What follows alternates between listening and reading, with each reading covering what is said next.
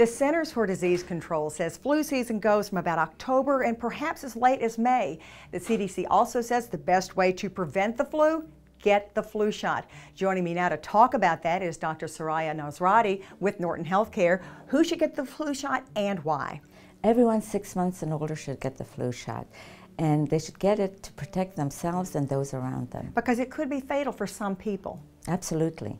Some people say, oh, the flu shot gives me the flu. Is that possible? No, because the flu, the virus in the flu shot is inactivated, so you can't get it from the shot. You might get some reaction perhaps? Absolutely. You can get some mild symptoms such as fatigue, fever, and body aches. Can you still get the flu if you get the flu shot? Yes, you can. What scientists do is try to put the viruses in the vaccine according to what's anticipated for that year, but if it's not in the vaccine, you can still get it. What are the symptoms of the flu?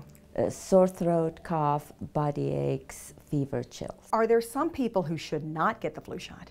Yes, those with severe egg allergies. So your best advice as a physician to people out there when flu season comes around? Get the shot. That's great information. Thank you, Dr. Nasrati. All right, again, the CDC says the best way to prevent the flu, Heather, is to get the flu shot. It's pretty easy. It's simple as 1, 2, 3, and it doesn't hurt a bit.